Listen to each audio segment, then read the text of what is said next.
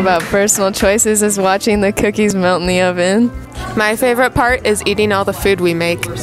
My favorite part about personal choices is making new friendships. So personal choices is a class where we kind of introduce the family consumer science topics, which include career exploration, some goal setting.